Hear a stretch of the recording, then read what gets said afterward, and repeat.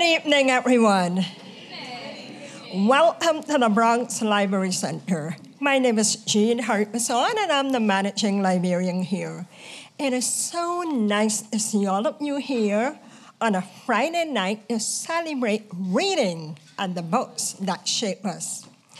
One question we always like to lead with at the library is, who here has a library card? Raise your hand if you do. Good. If your hand isn't up, I encourage you to visit the table outside following the program, and we'll get you signed up. If you do not have proof of your address with you, just come back during regular business hours. If this is your first visit to the Bronx Library Center, I just want to let you know that you are sitting in New York City's first municipal green building. Yeah. Yes. The Bronx Library Center is the largest public library in the Bronx, and it features a vast array of educational programs and reading and research materials on this level and on the 5 floors above. We're open Monday through Saturday from 9 a.m. to 9 p.m. and on Sundays from 12 noon to 6 p.m. We encourage you to come back after today and explore the many free resources we have to offer for all ages. Tonight, we're honored to open up the space in partnership with the National Book Foundation and the New York Department of Cultural Affairs to bring you Notes from a Reading Life. This is our third event in a series of 4 conversations featuring neighborhood heroes such as Desus and cultural commentators and icons like Rebecca Carroll, talking about the books they love the most. One thing I'd like to share is Desus is more than a neighborhood hero. As a former employee of the New York Public Library in the Bronx, yes, he's family here. Yeah, hopefully you were able to pick up a copy of one of Desus's favorite books, George S. Schuler's Black No More, on your way in. We'll be hosting a book discussion here at the Bronx Library Center on August 29th. The details are in your program. I hope that you will read or reread the book and join us to continue the conversation then. It is now my pleasure to introduce to you Lisa Lucas, Executive Director of the National Book Foundation. Please join me in welcoming her to the stage and enjoy the evening. Thank you. Thank you. All right. Thank you so much. And huge thanks to everybody at the Bronx Library for hosting our series. So we came up with this idea because we try to get people to read all the time. And we're always taking our National Book Award authors around and getting people to come and read their books and hear what they have to talk about, but we're not ever bringing people who are not writers necessarily as their first career out to see audiences and talking about what they are reading, and sometimes those are the best recommendations. So this series was really about bringing people who are known readers, but not necessarily known writers, to talk to communities all throughout the New York Public Library system about what they are reading, and we hope that you will not only check out the book that we gave away today, but also the rest of the books on the list, because they're all really, really, really, really good. So this is the third in the series. The first one, we've hosted Studio Museum's Thelma Golden and Caitlin Greenidge in Harlem. Project Runway's Tim Gunn and National Book Award finalist Min Jin Lee in Greenwich Village. And tonight, we are honored and delighted that Desus Nice is here to continue this series, and that WNYC's Rebecca Carroll will facilitate the conversation. They're going to have a chat, and then we'll give you guys a chance to ask questions. If you do have a question, we are recording tonight, so please raise your hand and we'll bring a mic over to you. And then next week, we will have our final Notes from the Reading Life, and that'll be in Staten Island. It'll be Alex Gilvari and Alexandra Kleeman, who are actually both writers, but they both live in Staten Island, and we thought that would be a cool way to end it. So just really quickly, I wanted to tell you a little bit about the National Book Foundation. Our mission is to celebrate the best literature in America, to expand its audience, and to ensure that books have a prominent place in American culture. The way that most people know us is through the National Book Awards. Does everybody know what the National Book Awards are? Yeah? Hands? Yay, that makes me really happy. I have definitely stood in front of groups where people are like, not sure. And you're like, super self-explanatory. But anyway, we've been around since 1950, and we've celebrated great literature with honorees including William Carlos Williams, Ralph Ellison, Rachel Carson, Adrienne Rich, Lydia Davis, John Edgar Wideman, Jesmyn Ward, Ta-Nehisi Coates, Colson Whitehead. But our work goes beyond just awarding great work. We do a variety of educational programs. Yesterday, we were on the Lower East Side giving away 16,000 books to kids in New York City public housing, and 422,000 books will go out around the country to 37 different communities in 19 states. And we do a whole host of other things. Check us out, nationalbook.org. I'd like to thank the New York Public Library in general, including staff members Faye Rosenfeld, Emily Krell, Alex Kelly, and Raylan Rogan for partnering with us on this new series. We hope we get to do it again and again. And thanks to DCA for supporting the program. And now I'll start introductions and shut up, since you are not here to hear me talk. I am delighted to introduce your moderator for this evening, Rebecca Carroll, who is a cultural critic and editor of special projects at WNYC New York Public Radio, where she develops, produces, and hosts a broad array of multi-platform content, including podcasts, live events, and on-air broadcasts. Rebecca is also a critic at large for the Los Angeles Times and a regular columnist at Shondaland and at Gothamist. She's the author of several interview-based books about race and blackness in America, including the award-winning Sugar in the Raw, and her personal essays, cultural commentary, and opinion pieces have been published widely. I also enjoy her very much on Twitter. And our special guest for tonight is Desus Nice. He goes by many names. And this is my favorite part of my remarks because I get to say his many names. Desus Vice, Young Chipotle, Jermaine Avocado Toast, Young PA, The Ghost of Mufasa, Desus Ex Machina, and that's just a few. I'm sure he'll tell you some more. The writer, comedian, and podcaster rose to prominence alongside fellow Bronx native, the Kid Mero, when the former schoolmates reconnected on Twitter. They were both amassing a growing following based on their 140 character complaints covering their mutual dissatisfaction for their jobs. Lots of syllables in this bio. Desus was writing dry articles on things like tax codes for a magazine targeted to black entrepreneurs, and Mero was slogging through a job as a teacher's aide at a public middle school, mixed with pointed and funny pop culture commentary. That social media momentum ultimately led to their web video series for Complex magazine, Desus vs. Mero, and then caught the eye of executives at MTV who cast the pair in a number of projects. Their current hit podcast, The Bodega Boys, followed, and now in its second season, their critically acclaimed late-night show, Desus and Mero on Viceland. And I have been following him, and he's been following me on Twitter since like 2009. This is the first time we've ever met in real life. So I am personally very excited to welcome Desus Nice and Rebecca Carroll to the stage.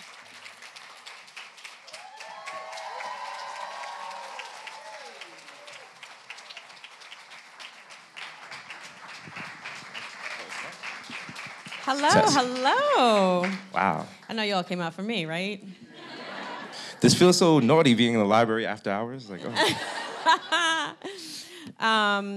So we're going to talk about reading and books and the wondrous things about them. Mm-hmm. But I was thinking about reading and how it has such a bad rap for a lot of kids. Yeah. And for a lot of black kids, mm-hmm. right? And that I discovered reading was not just about a sort of proper education, but about making your mind bigger. Right. When did that first happen for you or occur to you? About making my mind bigger through reading. Well, as a kid, shout out to my mother, who used to be the senior librarian for Soundview Library. So ever since I was a baby, every week my mother would read me the New York Times and like to increase my vocabulary. And she'd always she'd take me and my 4 siblings to the library almost every day. Wait. She read the New York Times to you? Like, yes, there's pictures front of me, page, arts and leisure, weddings. Read everything. There used to be a routine in our family on Sunday. You'd fight over which section you would get. That's a beautiful thing. That's how we used to do it. That's a beautiful thing. I assumed everyone's family did that. And I started reading. I was like, you don't read? Ugh. And what was your favorite section? My favorite section, I really like the styles section. Yeah. Also the wedding section, because you could judge the couples. It's like, totally. Isn't that the only reason that's anybody the only reason. ever looked You're at the like, wedding, you two are the vows? Ooh. Yeah. Or you see the one photo and it's just the bride and not the groom, and you're like, Yeah, I know. what's going on there? Or, of course, when they were together, like the eyes set up like... Yeah. Okay. But also the library in my neighborhood, shout out to the Edenwald branch, that was our local library. It was just a magical place because it was safe, because my neighborhood at the time in the Bronx was really bad. But when you're into the library, it was just like kind of like, I guess when you play freeze tag, you have base. Like no one would mess with you at the library. So you can go there after school and you just stay there from 4 to 6. You can read any magazines you want, get on the internet, just read books, and just be transported from your bad neighborhood. You don't have to be outside. Desus is young enough to have been on the internet when he was a child, and now feels... No, it was... Whoa. It wasn't like the high-speed internet.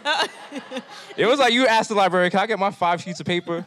Okay, I'm printing... It's going to take me all day to print out something, but... And did you have boys or people or friends who were also at the library with you? What's funny is all my friends hung out in front of the library. But didn't go in. So I would always just be like, yo, I'm going... They're like, why are you going this side? I was like, they got like books and stuff. They were like, pfft. Yeah. Books. But for some people, the library isn't cool at all.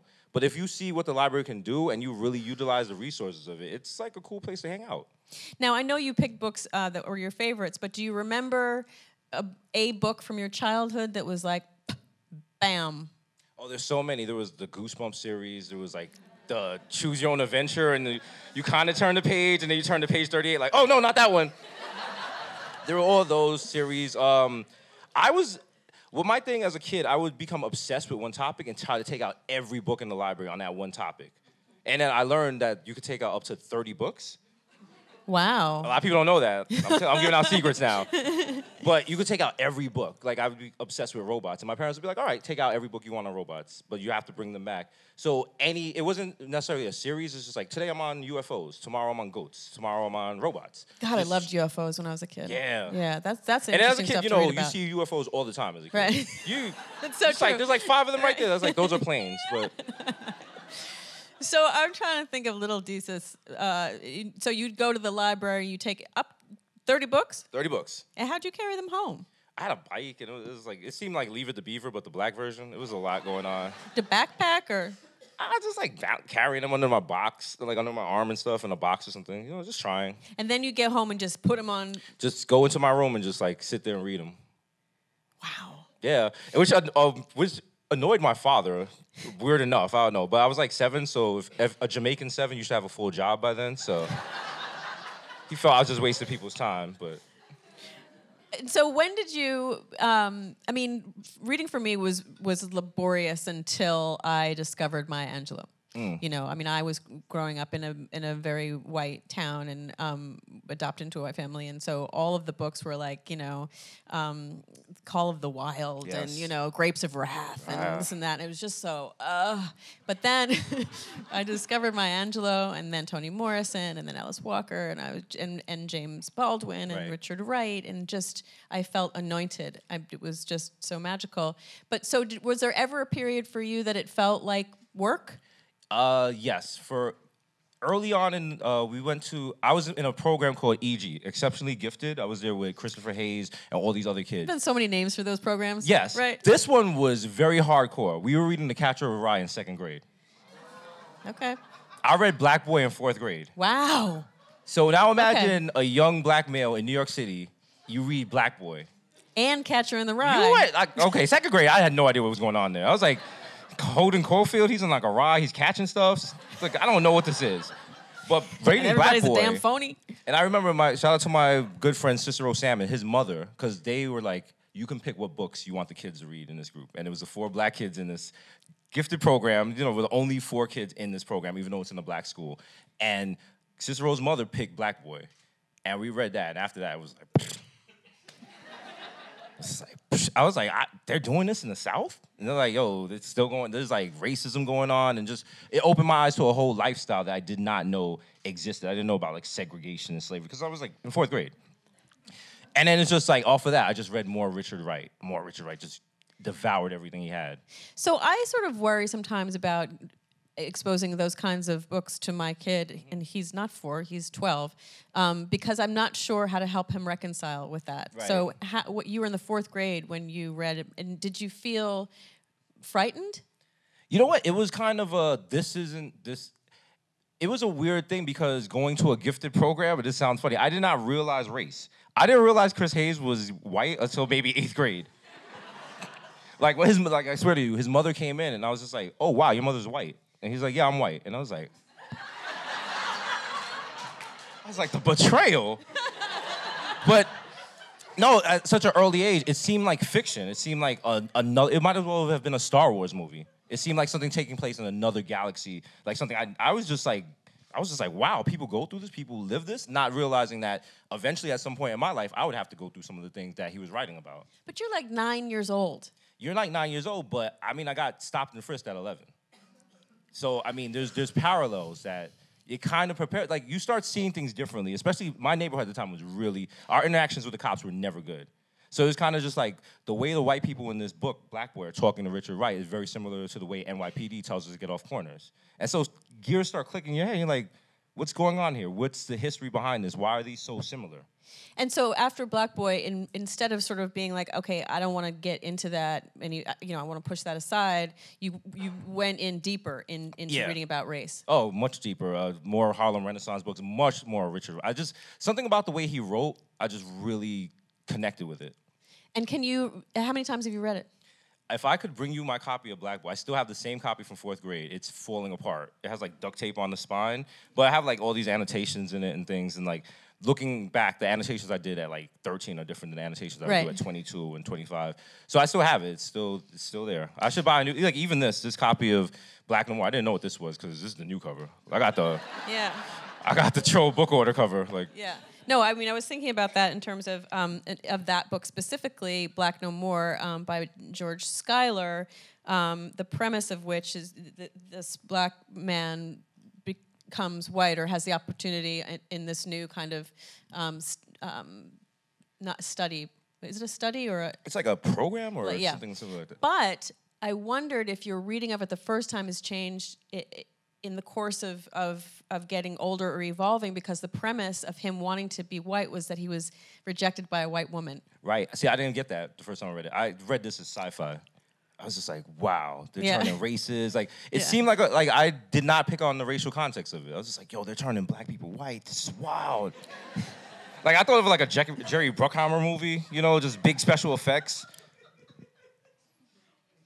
And so, right. Oh, yeah. So, but no, going back, I'm just like, wow, not only is it like, it's super deep, and just the level of satire on it, because some people read it and took it as face value, like this is something he wanted. And it's just like, no, it's kind of playing on the idea of like, it kind of like jumped ahead of the idea of fake news, the idea of Donald Trump. And like you hear things just like, oh, Hillary Clinton killed 30 children. And you put that on Facebook and people believe it, and there's no proof of it. And on this, they were just like whispers of black people are turning white. And then in the book, they kind of turn on each other, and white people were just like, are you really white, or are you turned white? And so like that whole idea of like the other and being afraid of each other, like they kind of spoke on that way before it happened.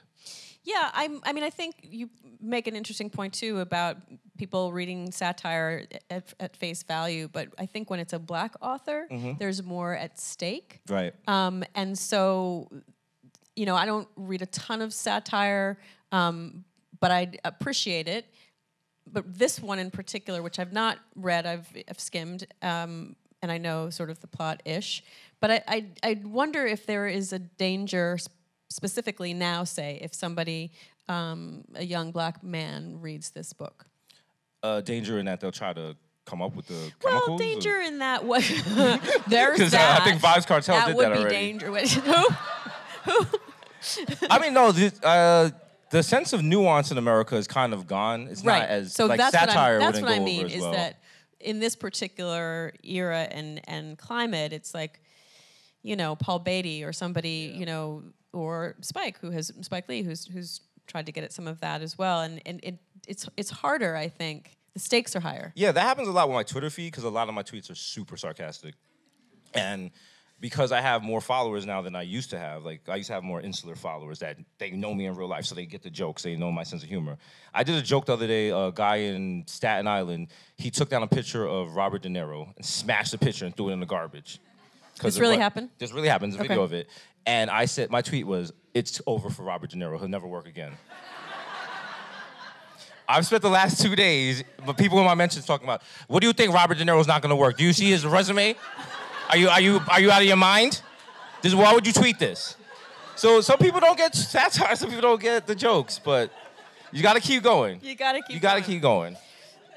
So I don't know if people know what the 5 books were that you chose, but they are Black No More by George Schuyler, So Sad Today by Melissa Broder, What Would Machiavelli Do by Stanley Bing, Astrophysics for People in a Hurry by Neil deGrasse Tyson, and Black Boy by Richard Wright. So I would love for you to tell me and tell us what each of these books says about you. Okay, let me see, I'm trying to remember off the top. Well, Black Boy off the rip, black. Boy. Point right there. So Sad Today was just such an interesting book because I've always followed Melissa on Twitter. I did before I even knew who ran the So Sad Today Twitter account, and it's just like really dark tweets about, oh, I woke up today, so sad about that. Like, just really... My life is over. Yeah, just kind of really dark, depressing tweets, but there's something about those tweets that people on Twitter gravitate towards them. It's kind of just like, you don't necessarily want to die, but there's one of the tweets was something, my phone just died, so jealous. That's such a dark and disturbing tweet. And if you were to tweet that out yourself, your friends would be like, oh, are you okay? But you could retweet this and be like, aha, this account is funny. So, but her Twitter, her book is actually more about those tweets, what's behind them, and her own personal journey through depression and mental health, which is something, you know, like we have a big problem with that, and not just the Black community, just humans in general. You know, I just lost my friend Anthony Bourdain for that, you know? Like, fam, like suicide and depression is running rampant right now. So just to have a book like that to read another person's views on like mental health and stuff, and it's not kind of candy coated. It's like she's very real and very frank about her own personal faults and like what she's done wrong and things like that. So it was refreshing to read. But what does it tell us about you? I mean, we all struggle with our own little mental things. We have our own insecurities, our anxieties. Like, I could be on stage in front of 4,000 people, and it's just like, I'll see one person in the front row like this. I don't care about the rest of those 4,000 people. Yeah. It's like, I have to make this one girl laugh. And it happened the other day at one of our shows, and the girl did not laugh for the whole show. And at the end of the show, I just was in the back, just tight. Because it's just like, everyone else laughed, and it's just like, why would you come and not laugh? And it's like, maybe she was there with a friend, but even like little things like that get to you. And then you meet other celebrities on bigger levels, and you find out they have like these little insecurities and things, and it's just like, especially being in, not so much Hollywood, but just being in the public eye, you have to watch your mental health because it's just like, you don't know, like, people, y'all can see me on the street. Y'all know me, I don't know you. And that's something you gotta deal with. Like, I'll be on the street, like, tight, I can't find my Uber, I'm fucking cursing. And someone's like, I love the show, and I'm just like, what the hey, what's up? How you doing? Hey, no more show late now, you know what it is? So, you know, it's a balance, it's a tightrope you have to walk. Okay. What would Machiavelli do? Okay, that's a special shout out to Lisa Lucas because I was told when I'm picking my books, I can't pick any Bronx books, which means I can't pick the 48 Laws of Power, Coldest Winter Ever. I can't pick Push by Sapphire. You know what it is. That's going on. Nothing but 50 Cent. But no, like there's certain books, there's hood books. There's certain books that if you know you go to your homeboy's house and he has like a bookcase and it's made from a cinder block and wood, that's what you're gonna see. I actually lost a very good friend because he stole my copy of 48 Laws of Power, which I'm not sure what chapter told him to do that, but I'll see you. But What Would Machiavelli Do was actually written by Stanley Bing, which is a pseudonym for a Forbes writer. And it's a satirical take on the art of war. No, it's of Machiavelli's book, yes. But they use examples from celebrities' lives, as proof of they followed a Machiavellian way to get to the success that they have. And I wish I had the book here because there's a great chapter about Trump. And he describes Trump exactly to a T, but the book was written in like 2001. And the way he describes Trump is exactly the way he's running his presidency right now. And it talks about just the levels of just big thinking these celebrities had. Like Martha Stewart, they asked her what she wanted, and she was like, I want to own Christmas. Like, I just want a day off. Like that, she's thinking really big. And these people, like from early on in their careers, they knew. They were just, Oprah was like, I'm going to be Oprah. Before anyone had a concept of what Oprah was, Oprah knew she was going to be Oprah. It was like, an example, Kanye. Like Kanye knew he was going to be huge even before he was even signed to things. So the book kind of, it's kind of like the white people's Art of War. And so you mentioned, Oprah knew she was going to be Oprah, and then also just this heightened sense of people knowing who you are and how that affects the way that you hold yourself in public. How do you, does reading play a part for you in terms of staying grounded, staying sane, not thinking a lot about yourself in comparison to other people? Yeah, I think more people in Hollywood need to read, just to be, because that's a good way for you to. There's a lot of celebrities. We don't have to name names, but there's a lot of celebrities you like, and you're just like, damn, could you just read a book, my brother? And it's just like, it's a way for you to get outside your own experience, to just read about other people's lifestyle, how they live, what they deal with on a day-to-day basis. When you're in like Hollywood, you're just going in and out of SUVs. You have like green rooms where people are catering to your every need. Like, you're not gonna know about the regular working person's existence, or you might be so far removed from it, you forgot how much it is to go down the Metro card. You know what I mean? Like little things like that. So reading, not only that allows you to like, you could read about like a little Guatemalan girl, or an experience you'll never have a chance to experience, but now that becomes a part of your shared experience because you read this person's book.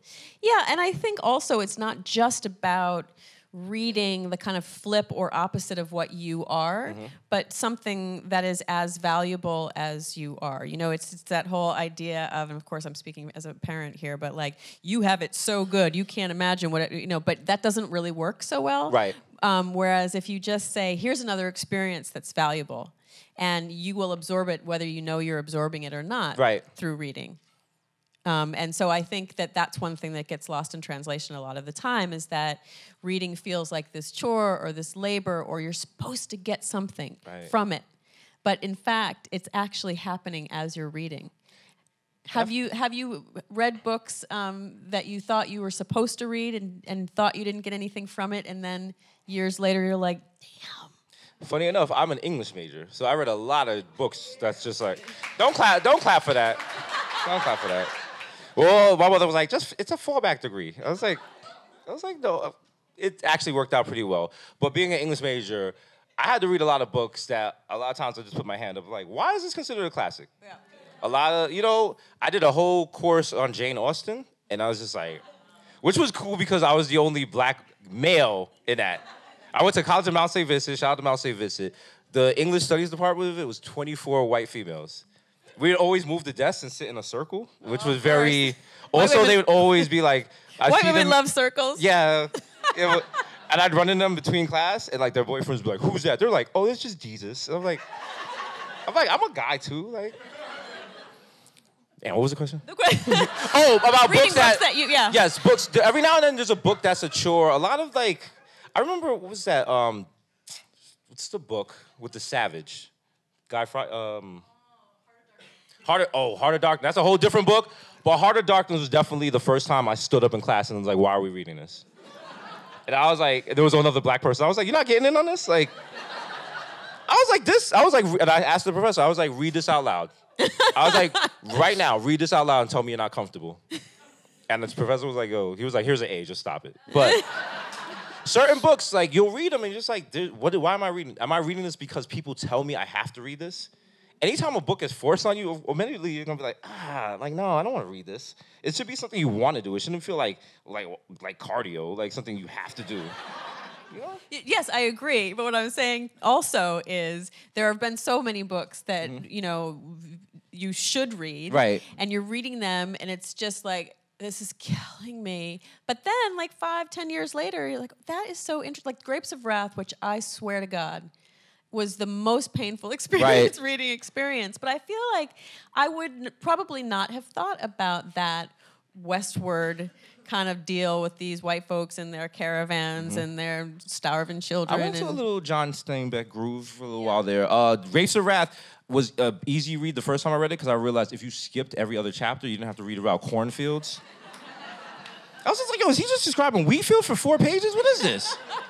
But going back and rereading it and just hearing about the Dust Bowl and all, like, and it's actually a well-written book. It's like, I think the He's problem like, is... He did all right, Steinbeck. That Steinbeck guy, check him out. He got some good stuff. But I think the problem was that it was forced to me by a school teacher, and I think they were just like, you have to read this by Wednesday. So now, if someone gives you a deadline to read a book, you're not gonna read. You're flying write through it something and then about write it. something Right. about it. And like Right, I'm right. just like, they go to the California, someone breastfeeds someone at the end. Okay.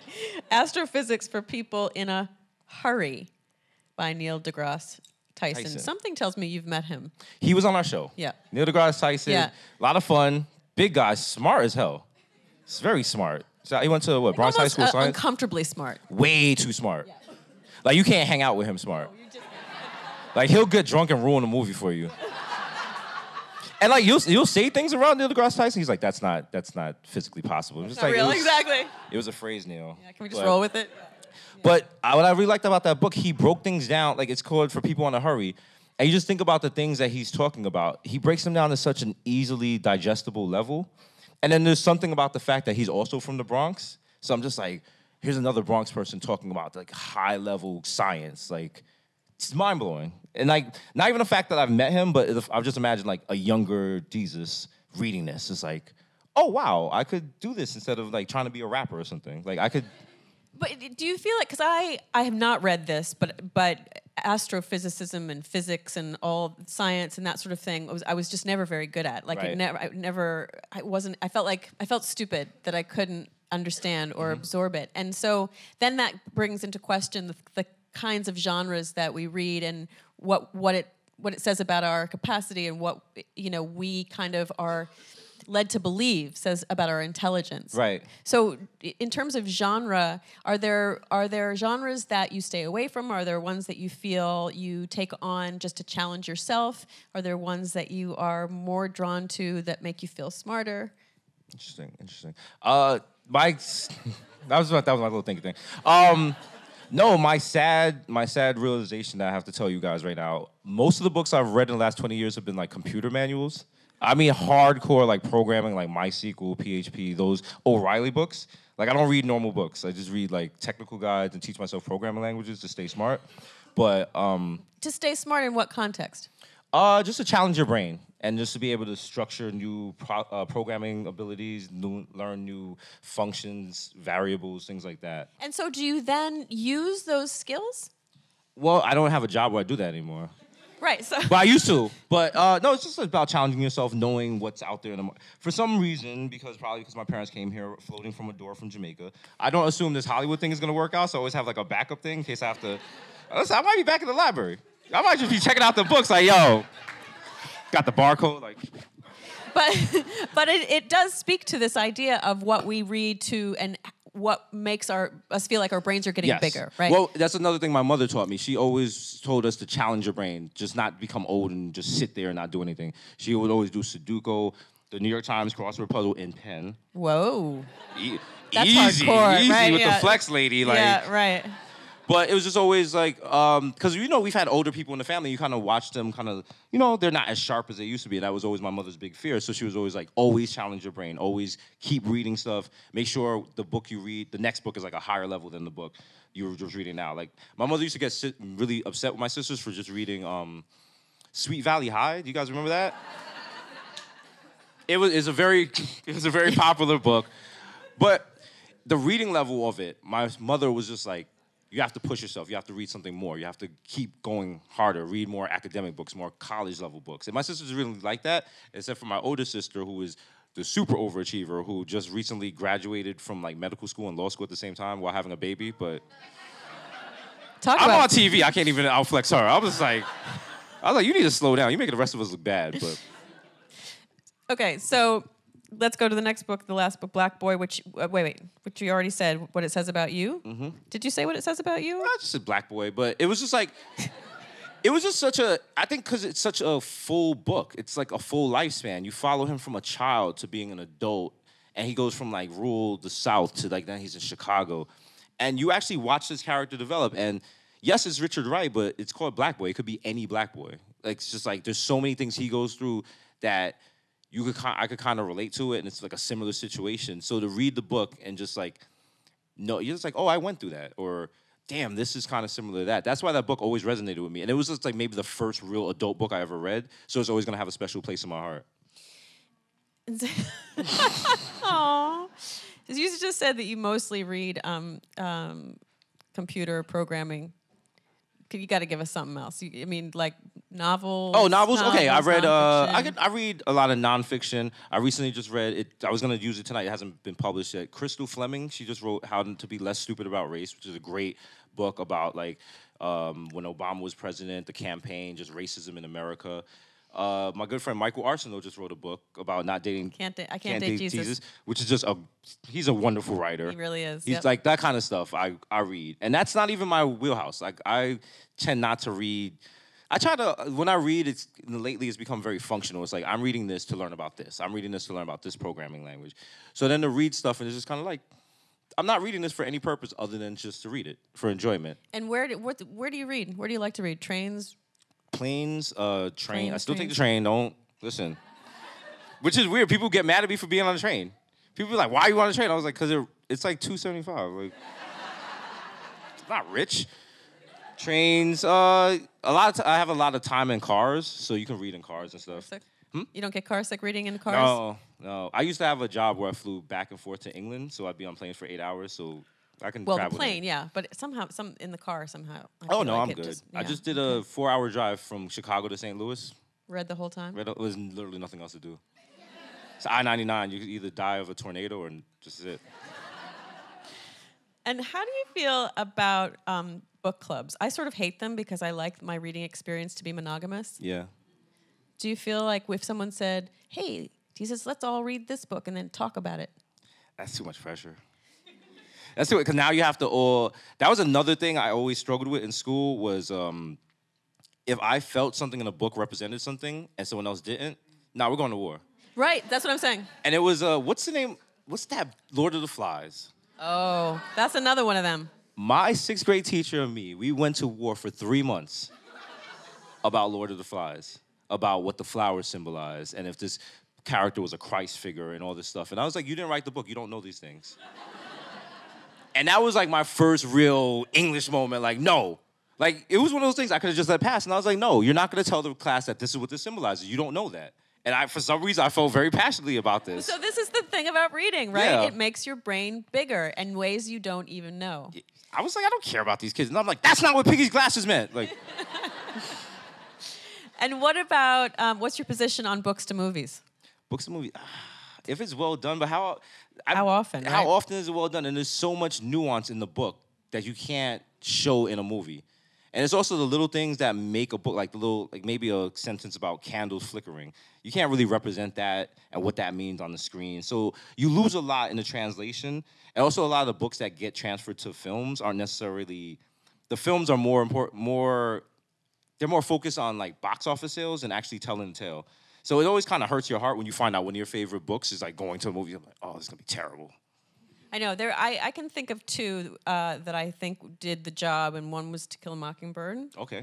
And one was One Flew Over the Cuckoo's Nest. That's good ones. But in the time since those, which were I think in the 70s or 60s even, 70s, I feel like it's a little bit heartbreaking. Yeah. My promise to you, I'm going to be the person to bring Coldest Winter Ever to the theaters. Well, see then. The streets need it. I've been working on this since I was like 20. Well, then you're going to adapt it. Now, because there is also something very appealing, right? Yes. Because to that point of being passionate and having your experience with that book, and then taking your experience and fleshing it out in a different medium. And just making it available to everybody. Yeah. One of my favorite library experiences, we got an email, and it was just saying that Coldest Winter Ever and Pushed by Sapphire were the most stolen materials we had. So we had to keep it behind the circulation desk. I was like, What do you find yourself doing more, recommending books or reading books that have been recommended? Reading books that were recommended because I don't get out there as much as I want to as far as the reading world. There's so many good books right now, and then like every now and then I look on Lisa's Twitter page. She's like, I'm reading these 8 books today, and I was like, how? Where do you get the time? So it's like people tell me, they're like, pick this up. And generally it's like I don't have time to pick it up, but you just keep the name of a book in your head, and then like maybe you're at the airport and you just pick it up and you just read it like on a plane or something. And are you able to read more than one book at a time? No. Yeah, no, me neither. No. It's like monogamous, like you Yes, said. exactly. I'm not out here book swinging. Yeah. It's so true. It's so true. So if you had a message to young folks about reading and the staying power of how meaningful it is, what would you say? I mean, other than reading is fundamental is kind of washed. First of all, read and appreciate your library because you might not have money to travel, but a book is always going to be free, and a book will allow you to go places that you don't have to pay for and have experiences that you couldn't do on your own. And just to learn to fall in love with reading, because the more you love reading, the easier it is, the more you'll read. If you look at reading as like eating vegetables or a chore, you're not going to like it.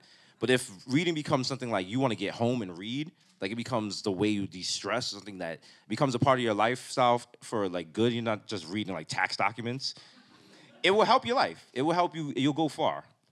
I'm the kind of reader who actually internalizes some of the passages and quotes and things. Are there books or passages that have stayed with you or that you think of in various instances?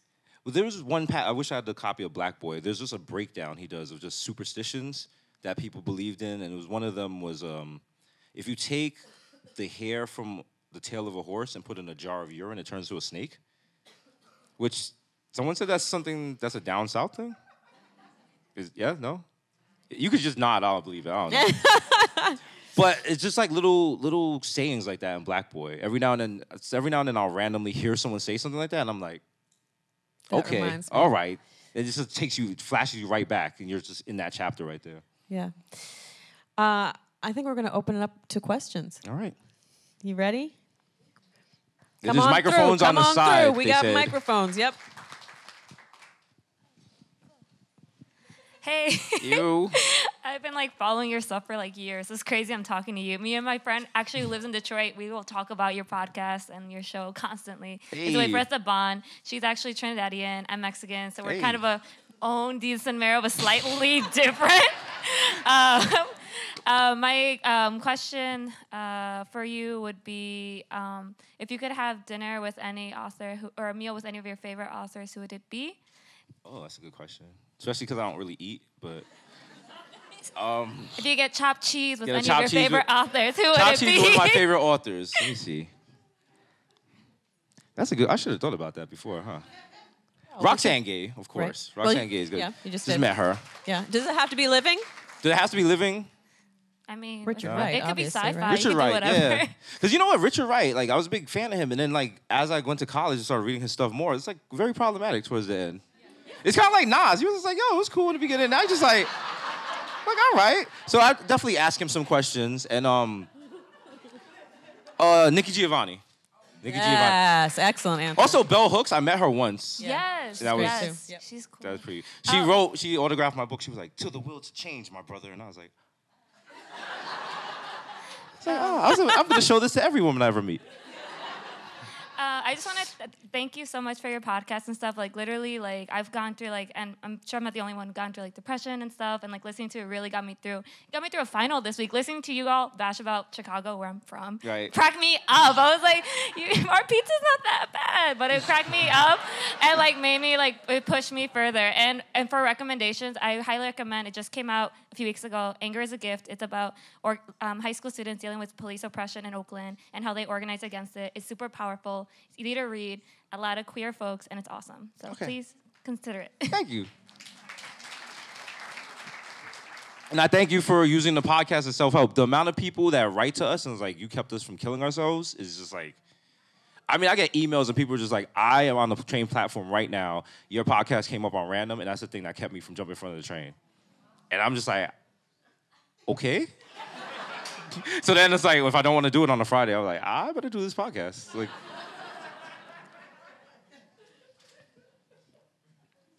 Hi, my name is Sean Hudson. hey, Sean. Hey, I'm from the Bronx, from Soundview. Hey, Soundview. Hey, how you doing? Real quick, I just want to say thanks for being an inspiration, for making the Bronx look great again. Hey. You and Mero.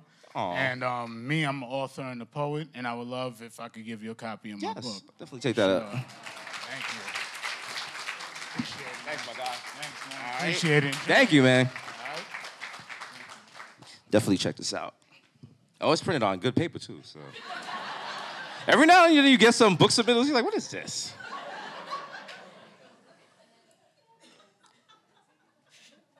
Hey, how's it going? Hey. We actually met 2 years ago at Art Basel with Mero and Helen from Pulse Art Fair. Was that, wait, 2 years ago? Okay. 16. No, but I bring it up because I think it was like the first time you guys had traveled. It was Right. before Venice, right? Oh, okay. And what I wanted to ask is, do you prefer books or magazines when you travel? That's an excellent That's question. an excellent question. Magazines are cool, but there's something about a magazine. I can read a magazine and throw it away. I can't. I can never throw away a book. Like, I have books in my house I clearly need to throw away, but they're still there. There's something more. And once you read a magazine, it's kind of like one and done. It feels more disposable. It's just like, I've read this, especially on a flight. You'll read every sentence on a magazine. And then at the end of the flight, you're just like, all right, this is done. You can reread that book on another flight, or you'll find something new, or you might highlight or something. So it's like a different, I don't even put them on the same level. Like, not to be catty or anything, but Just books is out there. to qualify my saying it's excellent, though, some of us are very bad flyers, and we need to have that kind of levity of a magazine to push us through. I'm not saying that is me. I just get drunk. I listen, I just get a Bloody Mary at 7 a.m. and I'm out. Hi. Hey. So I watch your show all the time, and I had no clue you read. And so, Wow. and so with that being said, how about like promoting that more so we know that you guys are like intelligent brothers? I love your show, but like I had no clue. She did not. I had no I remember clue. I did. And then, can I take a selfie? Yes. And then two, At and the then end. three. What would your rainbow say? Oh, a rainbow. Wow. Wow. All right, I've been working. The rainbow is going to say the brand is strong, because it clearly is. I did, shout out to Another Round by my friend Trace and Heaven. I did their podcast, and I talked about Richard Wright on there. And one of my favorite comments was this girl that's been following me since '09 on Twitter was, I didn't know Desus could read. Also, I once was on a date, and I brought a girl back to my house, and she was like, you have books. This is what this kind of feels like. I would hope I come off as literate, but we have books on the set. There's like books right there, but this decoration. All right, we'll bring it up more. We'll do like a book of the day. All right, That's a really good idea. I will try it. I will go to the producers. I'll be like, can we do a book of the day? But get the hell out of here. I mean, this whole conversation, right? Wouldn't you want to see something like that on the show? Well, we tried to have more authors on for interviews and such, but it's usually a timing thing, and then sometimes our guests are more about who's going to bring eyeballs to the show versus, which is something we're working don't on. say. But yeah, you know, when you see Erica Mena on, you know why. Yeah.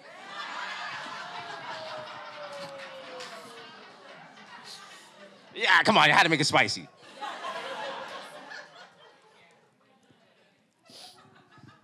Hello. Hello, What's up, Rebecca. man? Hello, Desus. I hope you and Showtime can come to an understanding soon. It wasn't meant to be spicy. I hope like they can do whatever they want over there.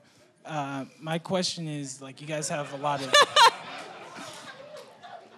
You guys have a lot of crazy segments. Have there been segments that a sponsor has objected to, or that the censors just said they wouldn't air? No, we've actually self-censored a lot of stuff. Every now and then, they'll do a video that I don't feel comfortable showing. Like, sometimes, like, it'll just be, like, two black kids just beating the shit out of each other for no reason. Just, like, why are we showing this?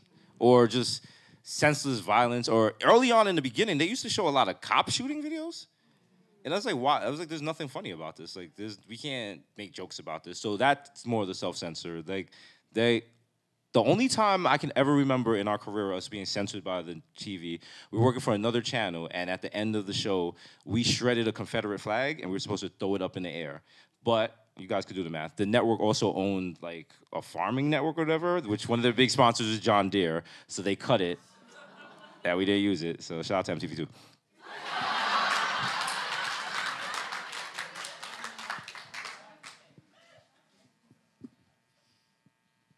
Hi. What's up, man? What's up? I met you once time, or twice actually, in front of Red Bull.